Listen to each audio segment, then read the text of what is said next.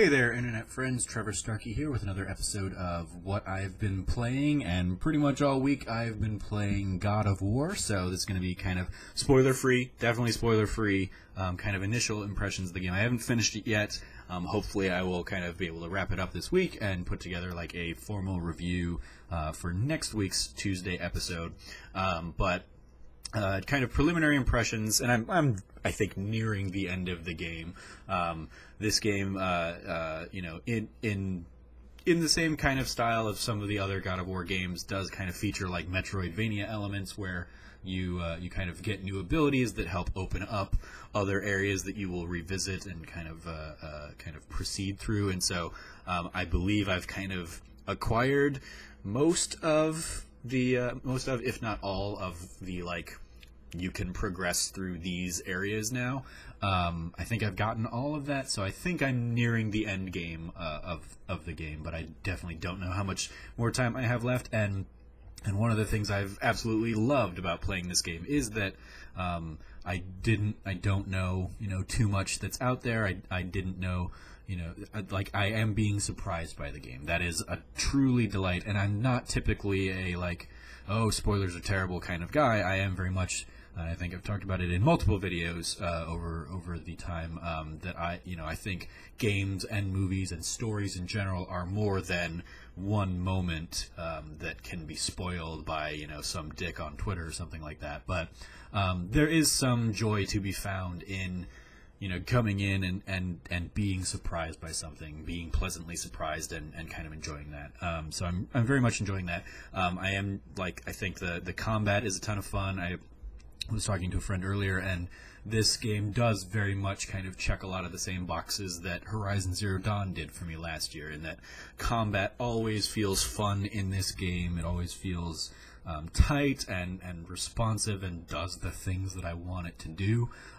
There are, I've gone into battles and I've been so close, and I'm like, next time I'll get it, or something like that, a lot. And very, very rarely do I feel like I've been cheated.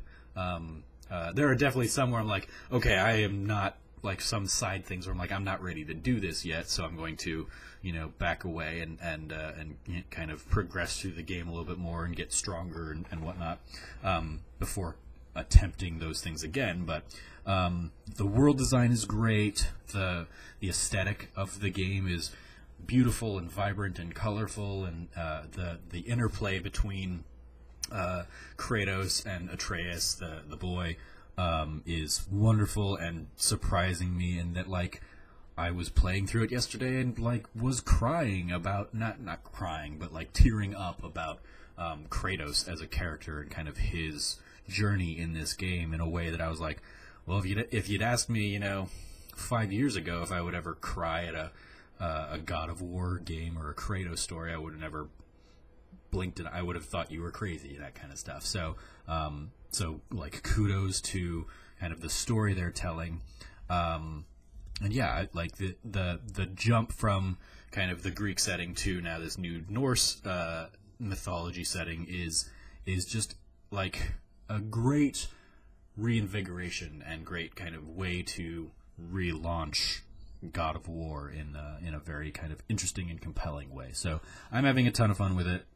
I'm enjoying really all of my time with it, and I've enjoyed kind of the journey and the side things that I can kind of explore and all that stuff. So I hope you are as well. Those of you who have finished it, I hope you've enjoyed it and it's been incredibly satisfying. I look forward to finishing it myself and joining those ranks, and then maybe just continuing to play it, because, I mean, I'm definitely going to, I imagine, continue playing it after I beat the game, to go and do more of the side things and kind of, 100% the game, because there is just so much fun to be had out there.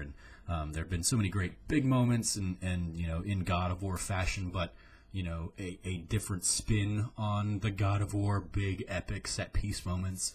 But still, I've had a great time with it. So I look forward to like finishing editing this video and then going and playing some more of it for another hour or two tonight. So those are my spoiler-free preliminary impressions of God of War. Let me know please, no spoilers, what you're thinking about the game in the comments below. As always, I've been your host, Trevor Starkey from TrevorTrove.com.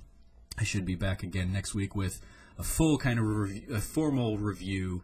Again, I'll probably stay spoiler-free in that as well, because there is just so much joy to be found in the surprises of this game that I wouldn't want to kind of take that away from anybody else either.